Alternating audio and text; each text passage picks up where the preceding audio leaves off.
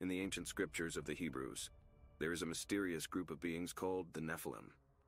They are said to be the offspring of the sons of God and the daughters of men, and they were the heroes of old, men of renown. They were also giants, towering over the ordinary humans, and they inhabited the land of Canaan, where they were feared and despised by the Israelites. But who were these Nephilim, and what was their fate?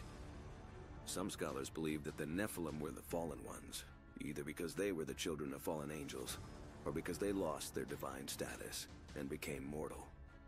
Others think that the sons of God were human rulers or nobles who took the women they desired and produced powerful offspring.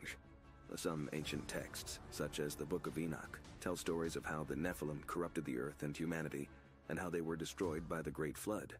But some of them survived, and continued to live after the flood, as the ancestors of other races of giants, such as the Anakim, the Rephaim, and Goliath.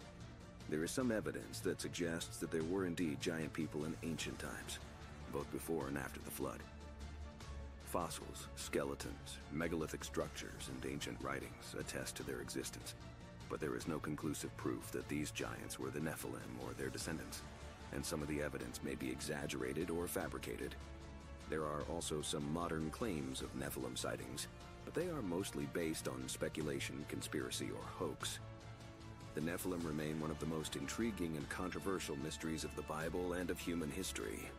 They challenge our understanding of the origins and nature of humanity and of the divine. They are the giants of legend, the heroes of old, the Nephilim,